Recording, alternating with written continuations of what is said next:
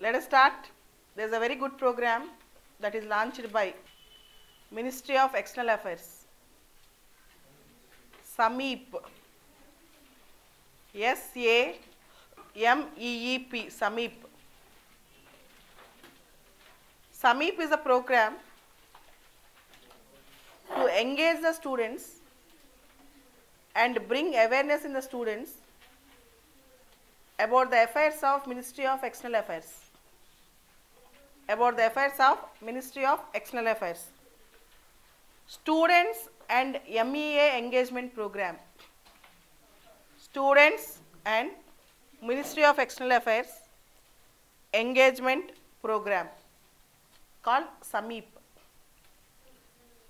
If you observe of late, except for preparation in civil services,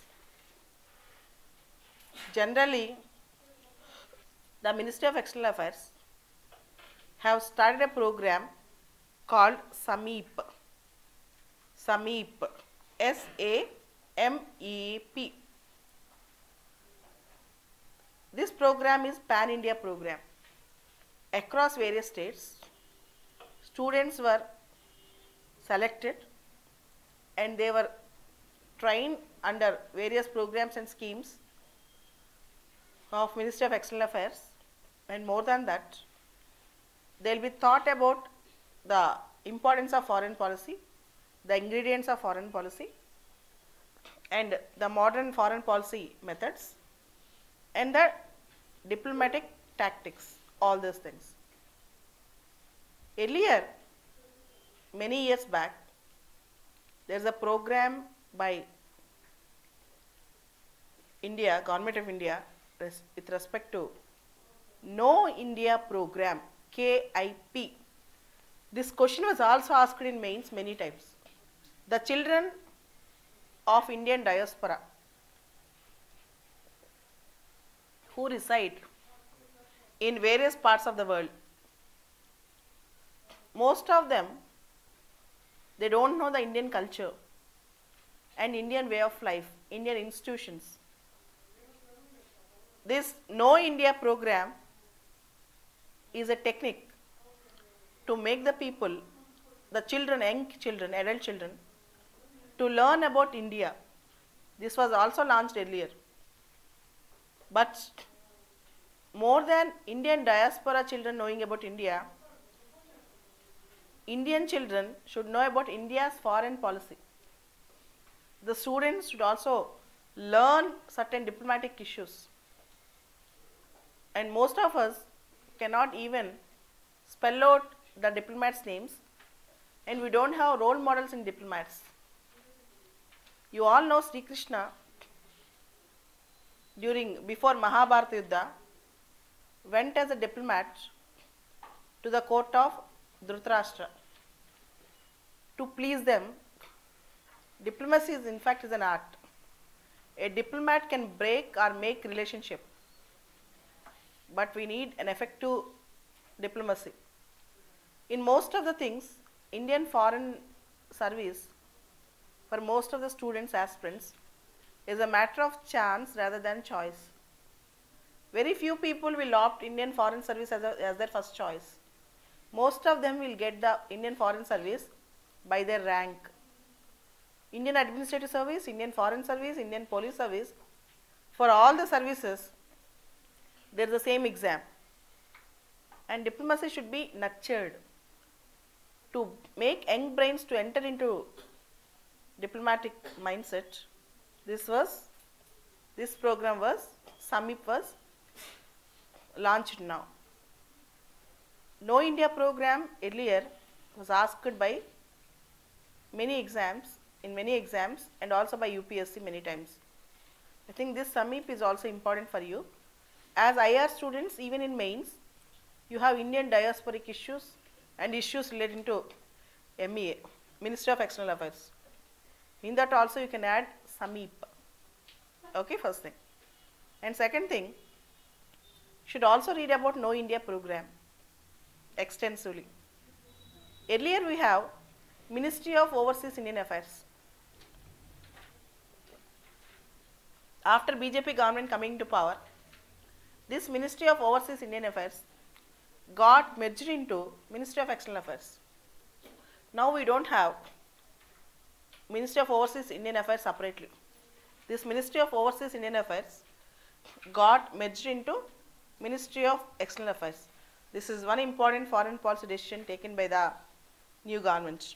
And also, earlier we have three categories: NRIs, PIOs and OCI. Non-resident Indian will have an Indian passport. He will have Indian citizenship. And for all practical considerations, he is called an Indian. But the only thing is, he will be residing outside country. Okay, that's called an NRI. He is an Indian citizen. Whereas OCIs and PIOs, they don't have Indian citizenship. Now, there is no concept called PIO, person of Indian origin. This PIO concept got merged into OCI, Overseas Citizen of India. Okay, and Overseas Citizen of India will have some status in India. NRIs will have voting rights. OCIs don't have voting rights. NRIs will have voting rights. OCIs don't have voting rights. Yesterday there is a news. The news is NRIs can avail proxy votes.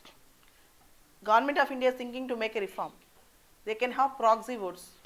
For example, if an NRI wanted to vote, he has to come to India and vote. But now there is section 20A of Representation of Peoples Act 1951. Section 20 capital A of Representation of Peoples Act 1951. Now they are going to make amendment for that. An NRI can give a vote in a proxy way. So they will find out the modalities how they can make it out. This is the not yet concluded. No conclusions are made, but still process is going on.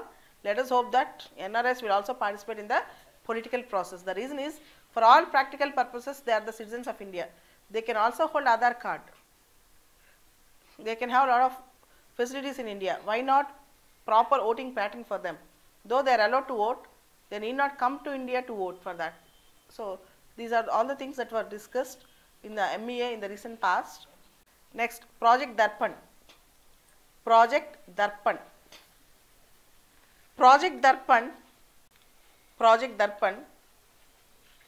is a project for digital advancement in post offices for a new India. The digital advancement for rural post office for a new India. The digital advancement of rural post office for a new India. This is called Darpan. The digital advancement for a rural post office for a new India. Okay. The issue here is, wherever you go, you may not find a bank. You might not find any facility. But the postal system in India was so extensive that in most of the villages, rural areas, the last mile connectivity is given by post offices. We should not ignore them. To modernize post offices, in 2008, an ambitious program was launched by the Government of India, which was also asked in the exam, called Project Arrow. To modernize the post offices in India, in the year 2008, a program was launched called Project Arrow. That is modernization of post offices. And now, Darpan, digitizing the rural post offices. As you all know, digital connectivity is more important, and digitization and IT development in the last mile connectivity institutions is very important. And last 2 years back, we have a scheme called payment banks. Payment banks. As banks cannot be established each and every part of the country, because if you want to establish a bank, the banking system will also see the viability of establishment. After all, at the end of the day, banking is a business. Banking is a business. It has social objectives, but also economic objectives. When it is not viable, when the establishment cost is more than the business profit, then banking system cannot be established everywhere. To go for simple banking functions, deposits and money transfers, withdrawals, payment banks concept have come. Post offices, Department of Post is one of the important payment bank right now which was started, and post offices also functioning as payment banks. In this perspective, digitization of post offices is very important. From last 2 years, the concept of payment bank is appearing in the newspapers, and as far as my knowledge goes, no prelims question or mains question was asked from last 2 years on payment bank. Though it is outdated now, still there is a chance that you might get a question. You might get a question. You will get a debit card, but not a credit card in payment banks. Okay, there are certain rules that we will discuss separately. So post offices act as payment banks also. So for that reason, digitization of post offices, even MG Narega money transfer, for all the purposes, IT development in postal department is also an important thing. Okay. Next important issue is China. India-China border talks. Special representative 20th round border talks were started. Ajit Doval said, India-China relationship should go beyond bilateral ties. India-China relationship should go beyond bilateral ties. Two great countries, two powerful countries, if they work together, they can create a tremendous impact in the world, in the region, in the Asia and in the world. So India and China, their relationship should reach beyond borders and beyond bilateral issues, and they should go better than the small issues like trade, border and other things. They should work together.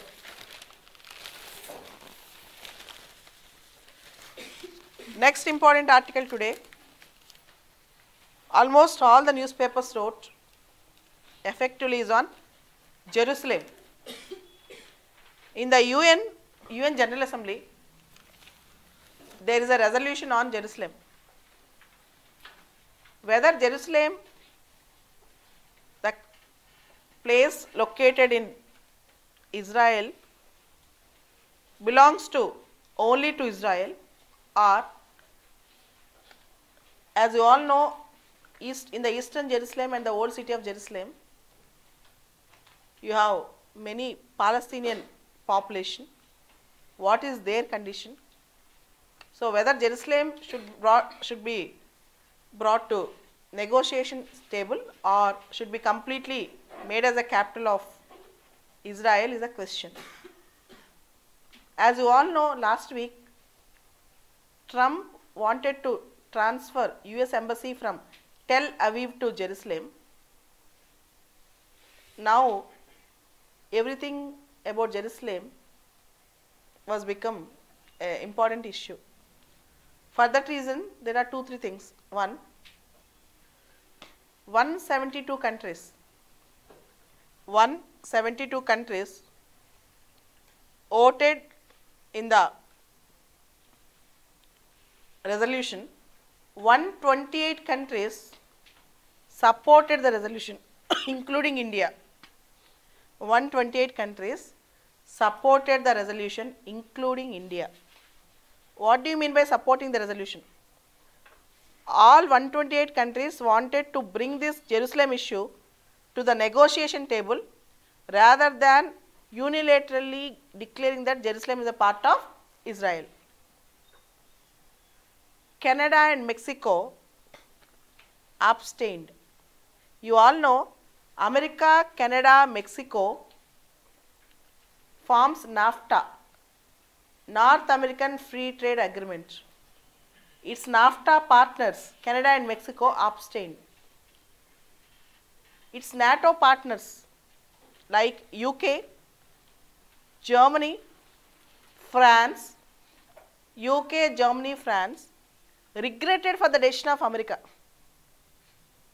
declaring de facto, in a de facto way, Jerusalem is a capital of Israel. Regretted for the decision of America. And India voted in favor of resolution. From last 2-3 years, there is a discussion that India is following real politics, practicality, pragmatism in politics, and have become a strong ally to Israel. And India have forgotten its basic ideal in foreign policy, the two-nation theory of Palestinians. But this move makes India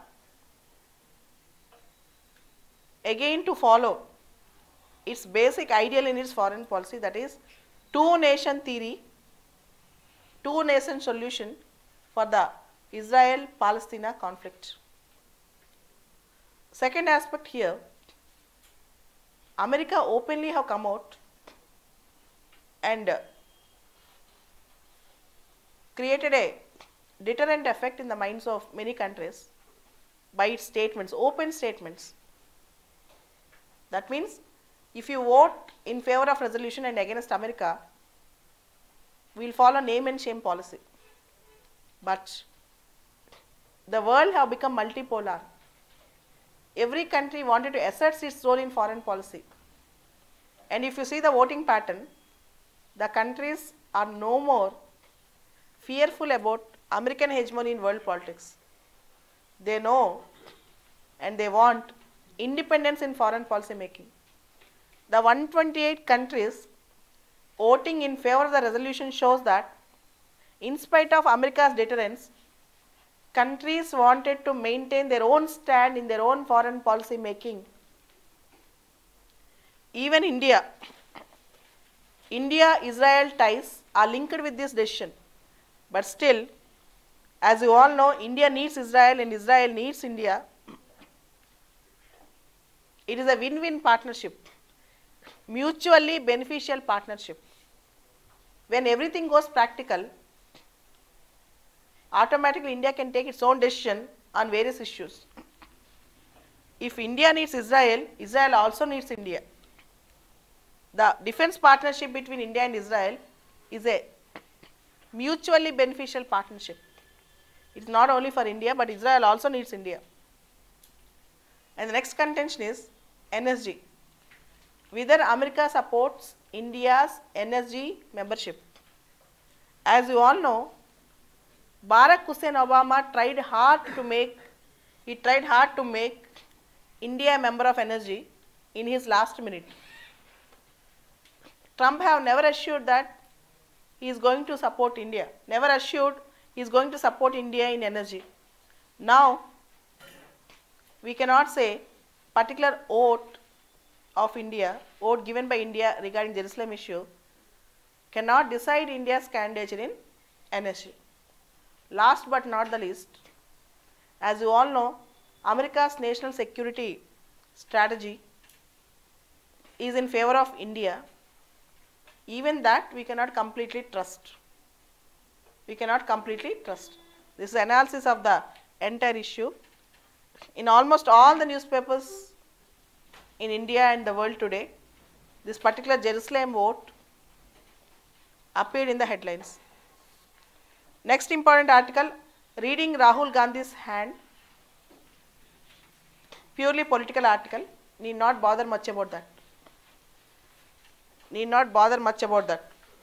Next article is on missing the pulse. Missing the pulse. In Gujarat elections, BJP did not get much support from farmers.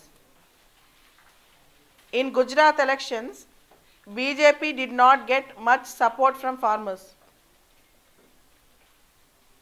In India, farmers need support. As we all know, with the globalized tendencies, cheap agricultural products also coming into India.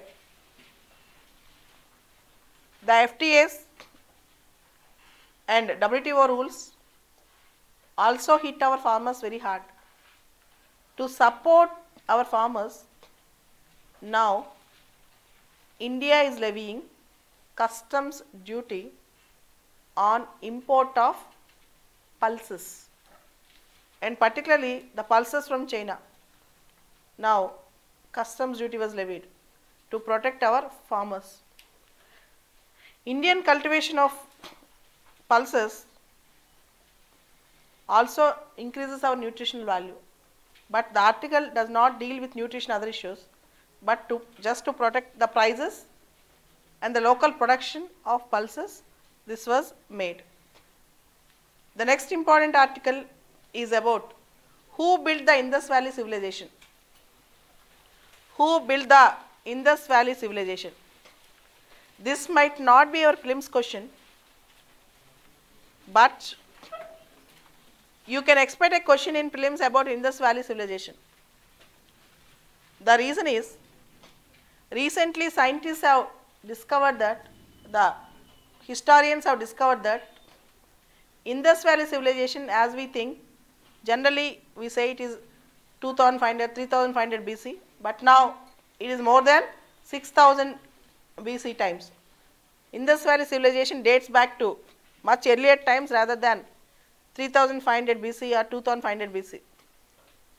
You might get a question on various sites of Indus Valley Civilization, significance of Indus Valley Civilization rather than who built. In the article, there are many arguments: Vedic Aryans, Dravidians, Harappans, all these things. You might not get the question because there is no historical fact that who built it. Who built? There is no fact. It's not a factual question. So in prelims perspective, it might not come, but you might get. See, Rakigari in Haryana. In the article, there is a pinpoint, Rakigari. Rakigari is one of the recent sites that were excavated. You may directly get a question on Rakigari. You might directly get a question on Rakigari in Haryana. Lothal, Dolvira, Surkodda, Harappa, Mohenjo-daro. These topics, the river banks and the important artifacts that are available, all these things might be our prelims question. One question we can expect from Indus Valley Civilization.